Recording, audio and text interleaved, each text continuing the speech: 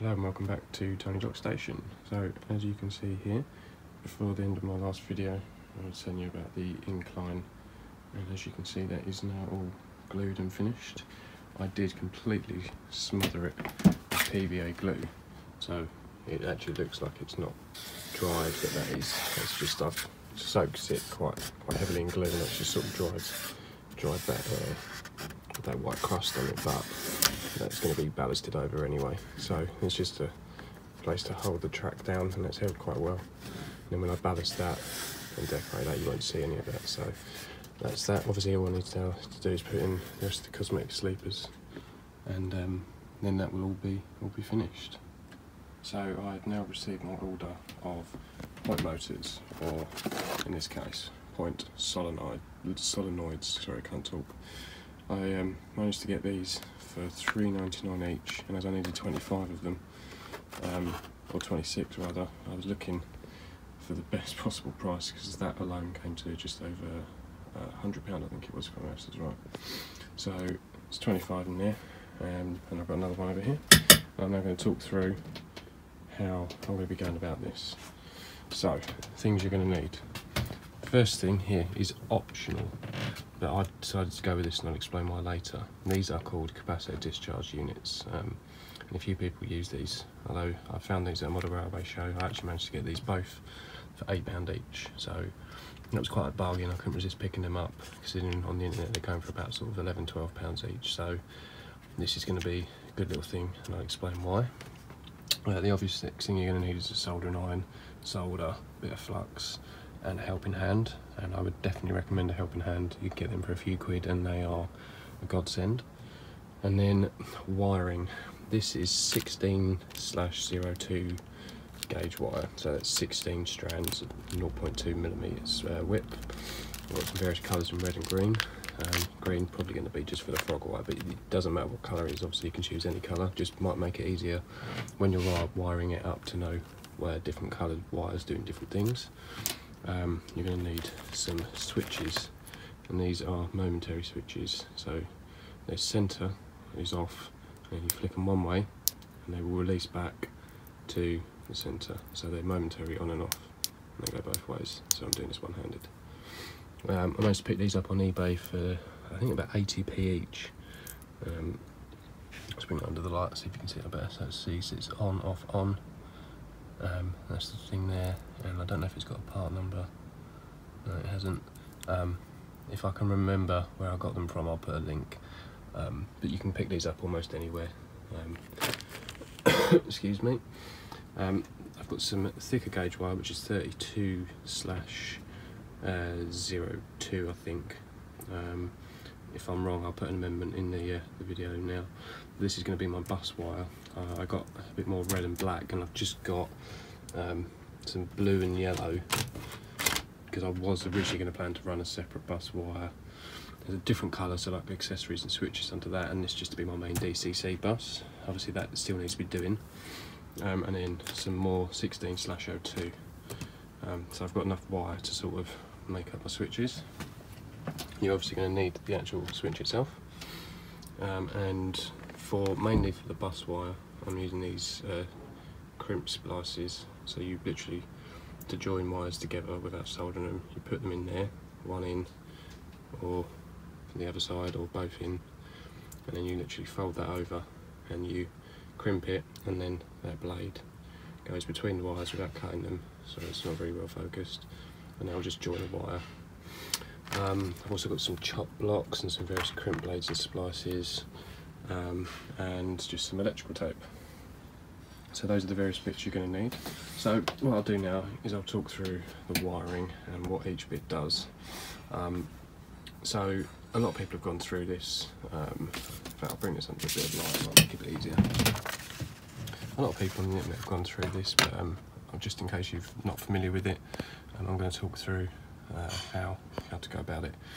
As I said, this capacitor discharge unit is optional, so instead of running, if you're not going to use these, you've got your main power input, 12V DC, you would just bypass this, so they would just carry on straight there. So if you imagine, if you're not using CDU, your positive and negative starts here, If you are going to use the CDU, in particular the Gaugemaster ones, which seems to be what most people use, but there are others available, the recommended input is 16 volts AC.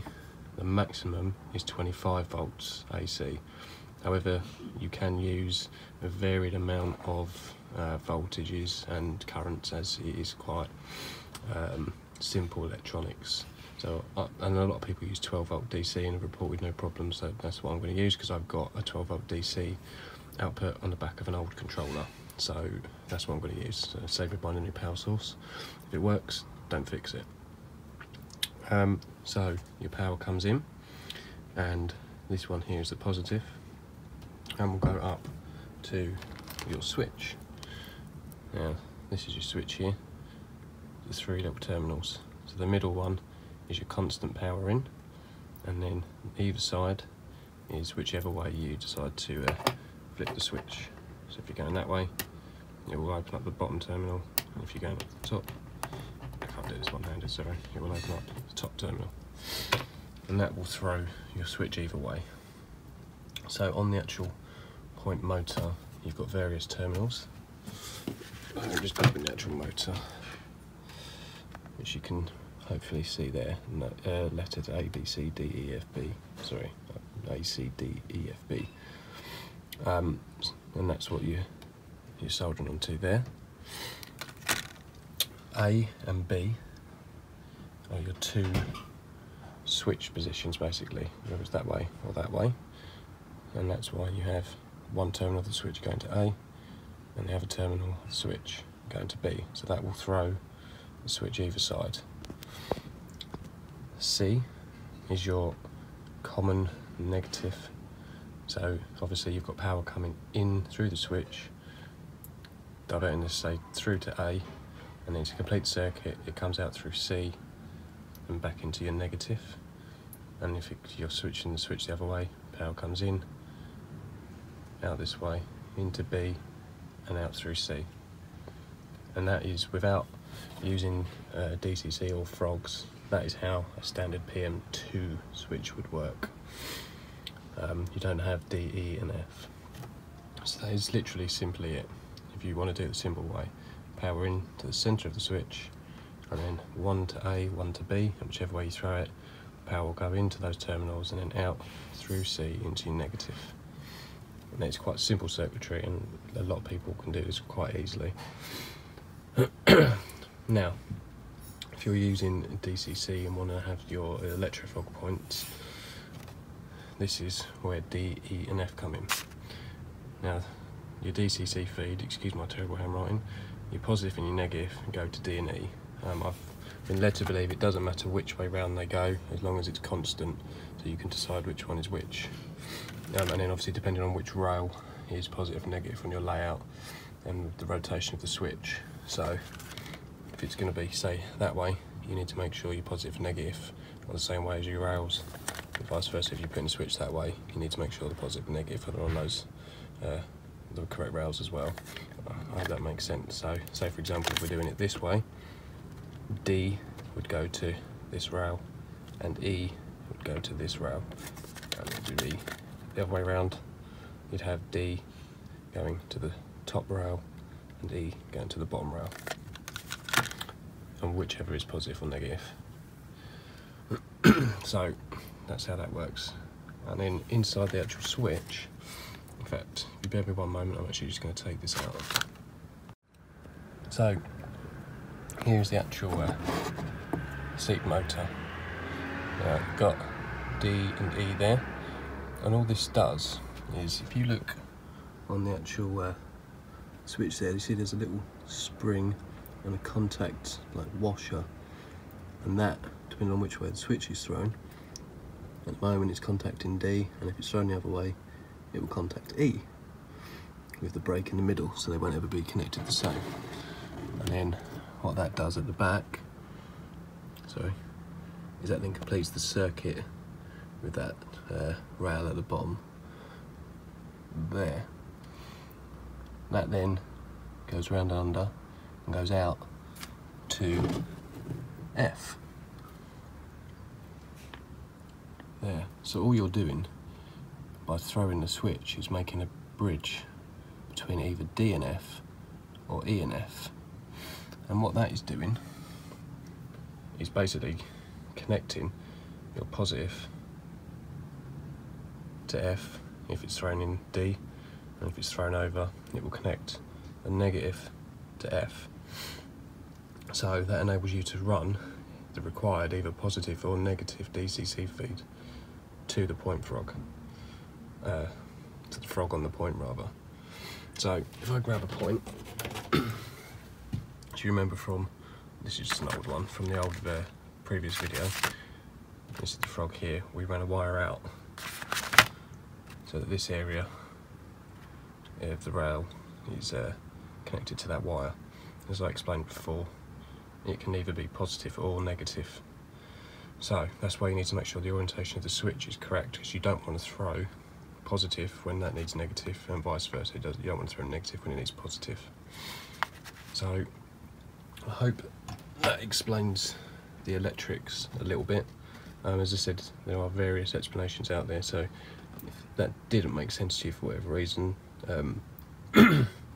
excuse me, if that didn't make sense to you for whatever reason, then there are a few other people out there that have explained it maybe in a more clearer or a different way to me, but hopefully that makes sense. I would also recommend just drawing this out, even if you're familiar with it, because then when you are underneath the baseboards and wiring things up and you get a little bit lost, or you might have a momentary lapse in forgetting what goes where. Sometimes it's easier just to refer back to a diagram rather than having to scratch your head and chase wires and think. So I'd recommend just drawing something simple like that out so that you've always got something to refer to when you're wiring these up, even if you're not doing the whole DCC route and you're just doing a simple ACB switch. Sometimes it's a good idea, but that's just what I'm going to be doing. Okay, so the first thing to do is just put a bit of flux across all the points. I do recommend this because it will make the soldering a lot easier. It just enables the solder to flow. Then what you want to do is just tin a tiny little bit on the terminals, like a very, very small amount. And then you're going to tin the end of the wire, so that then what you do is you, once they're both tinned, you heat that together, put the wire on, and the solder between the two will merge, and it'll be a very quick solder. Okay, so there is one finished soldering for the first point motor. So we just recap which ones are which. That's how I've colour coded it, just to make it easier. So the two red ones, either side, A and B, go to the switch either side. The black one goes down into the negative, whether it's your CDU or just the negative of your 12 volt supply. The green is the frog, that goes up to the point motor, and the blue and yellow are the positive and negative for your DCC.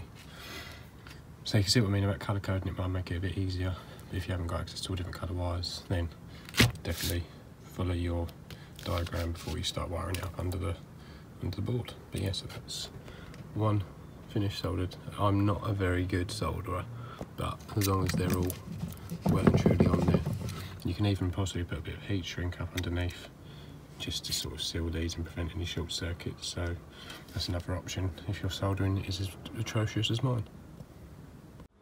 Okay, so with it all soldered, it comes to now fixing the motors to the baseboard. Now, there's not a exact way to do this. However, the one thing you have got to do is make sure that they are perfectly lined up so that the motor throws. So it's a bit hard for me to actually film and show you at the same time, and it's pretty dark under here. But what I've done, as you can see, this one's been fixed. What I do is I put the motor underneath and line it up and throw the actual point and make sure it moves smoothly. Then just take a pen or a pencil, and I don't know if you can actually see it, it's pretty dark, but I just then mark some with pen or pencil where the holes are for the screws. and then take a drill, just per pilot hole, and then when you put the motor in underneath, it will then go exactly lined up where you need it to be, and then screw it in. That's so what I've done once I've installed the motor, made sure that it's lined up, is I just rig it up to like this test system. So I've just completed the circuit without the DCC side, just the normal DC current, connected it up to the switch, and then just to make sure it actually throws, you can hear it buzzing there hopefully, and throwing.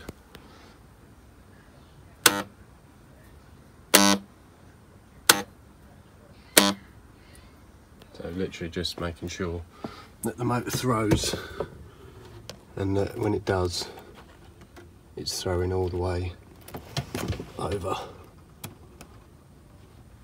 Okay, so apologies about the angle, but so just giving you a final look at this. Ignore these two wires, they're the bus wire. So as you can see, I'll put the motors in now, and they throw no problems. I've also connected it up to the test rig just to throw them, and they're fine. These all throw over nicely.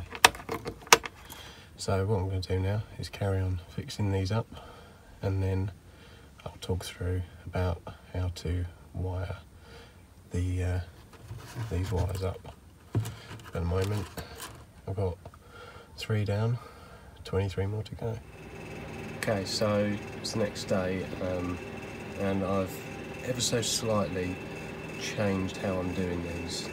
I was using the smallest screws I could find because I was clever enough to decide to use a 9mm plieboard for my base, which meant screwing the seats underneath up into the board meant finding a screw that was shorter than 9mm to prevent it protruding through the baseboard.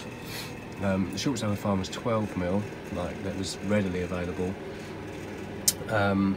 which I did try, which were these, and they are sort of round-headed, 3.5 by 12, and they were just ever so slightly too big. They have worked, but I wasn't comfortable in using them for the rest of the board, so I did a bit of research and I ended up buying these from B&Q, which are 3 by 10, and they're countersunk, which means I think it's 10mm from the tip of the head to the tip of the nail, which means it's the countersink part is going to stop it going all the way flush with the circuit board, and then I'm obviously making sure I'm not screwing them too tight, because otherwise that will break the circuit board. But then that gives me the short enough length to not protrude through the baseboard, and I've found that they actually go in a lot easier, and it's a lot easier to line up as well. The other thing I've done is the holes that I was drilling for the point motors was using an 8mm bit, and it was just, I mean, it was fine, it was enough for him to throw the switch, but I found that it could probably do with moving just a little bit more either way, just to allow the contacts on the electrofrog part of the circuit to make do. So as you can see there, short of actually ripping all the points up and going again, which I really didn't want to do, I countersunk just through, so not all the way, so that's why there's still a bit of a lip there, countersunk, and then just took a 12mm drill bit just to extend it. Now you can see that the whole of the point motor, I don't know if you can actually see it, but it probably should be is there, clears, and then it's this deeper bit just gives a bit more room for the pin to throw over a lot more. And I've just done it with that point motor there. I've just tested that, and that throws a lot further. It goes all the way. And there's still a bit of a gap there, but again, I don't know if you can see it, the angle isn't very good, but it is still making contact when it goes both ways. So I would recommend, to begin with, go to 12mm. when drilling these holes, unless you're willing to rip the points up and drill from the top down, because drilling underneath, you do risk going too far and damaging the actual point underneath, which is why I'm countersinking first and then only pushing the drill bit as far as the countersink goes. And I found that works quite well. So I'm going to continue doing the rest of these that way.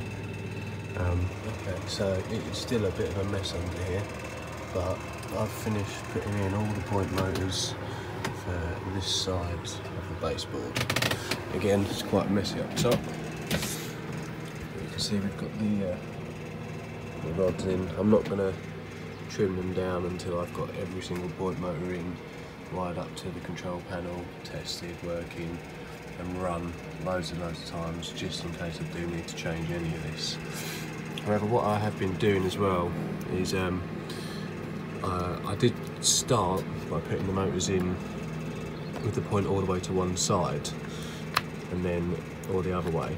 But what I've started doing, which works, was putting the motor centre, the point centre, and sort of holding them just by putting a bit of cork either side and centering the motor, which is what I found out that you actually should do to begin with anyway. And then I found I'm actually getting a better range of motion and a much more smoother range of motion as well. Some of them are quite sticky, but the points seem to be like that before I put the motor in. However, each motor I've installed, I've tested with like a little test rig. So just using the 16 volt AC output into the capacitor discharge unit, and then just through to a very crudely soldered switch. I've just put a chop block on the end of 2 red and a return, common, neutral, whatever you want to call it, and then just chop block them into each motor, and then just throwing the switch loads of times just to make sure it does change with no problems and doesn't stick at all.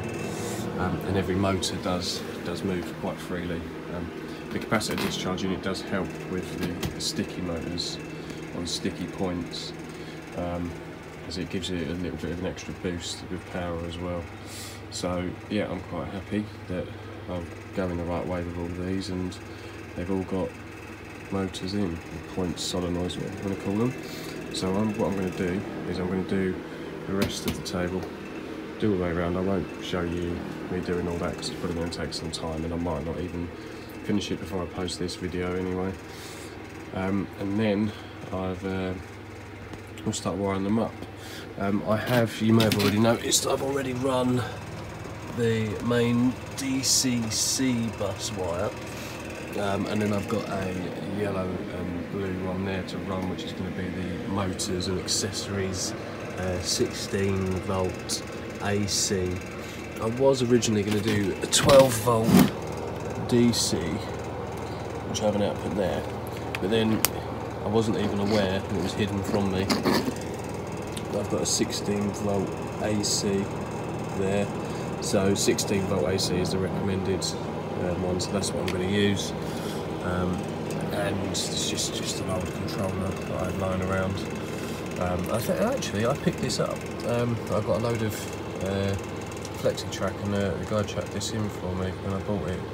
I bought that off eBay, so that was quite handy. So I've got my solid 16 volt AC. And then in one of these lovely boxes here is my DCC controller, which I haven't actually talked you through yet. I've saved that for another episode. But yeah, so I've been filming this over a couple of days and just filming bits and bobs, so hopefully this will all come together and make sense in the edit. If I haven't explained or made anything clear, please do leave a comment down below, and I'll do my best to answer it. Yeah, so I think I'll leave it there for this video, and in the next video I'll hopefully have them all wired up, installed, and then I'll go through wiring them up. Yeah, so thanks for watching, and hopefully see you on the next video.